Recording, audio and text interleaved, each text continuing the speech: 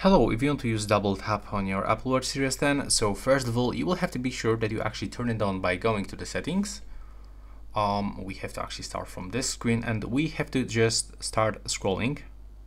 We have to go for gestures, tap on it once, go for double tap and click on this switcher.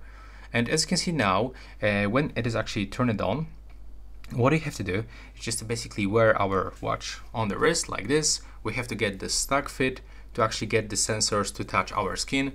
If it is not working because you have tattoos right here or a lot of hairs, then you should actually turn off the automatic wrist detection.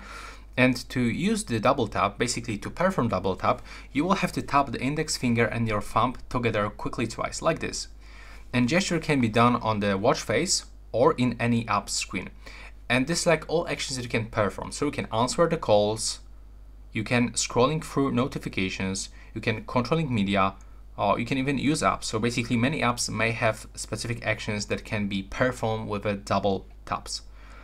And what I can also recommend you basically to practice. So if you find it difficult to register a double tap, you will have to practice the motion a few times to get the hang of it. So that's basically it.